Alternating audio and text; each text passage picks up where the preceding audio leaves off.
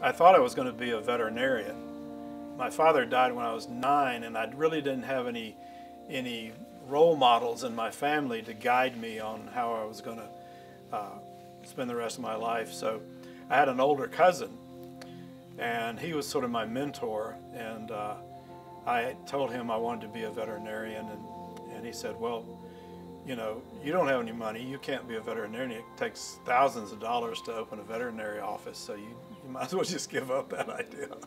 I would go to basketball games in high school at Durham High.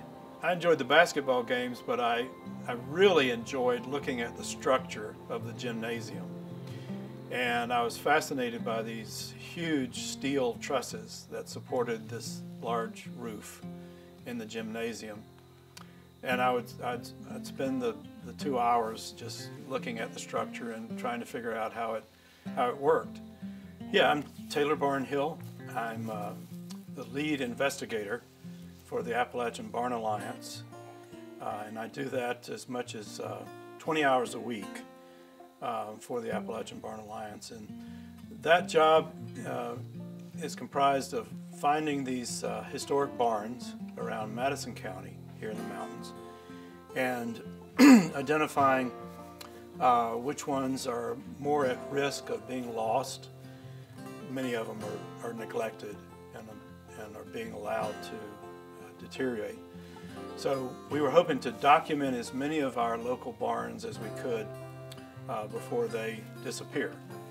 And that's the mission of the Appalachian Barn Alliance. Of course, most of the generation that knew these barns and this heritage are no longer around. And so we have a younger generation now of folks that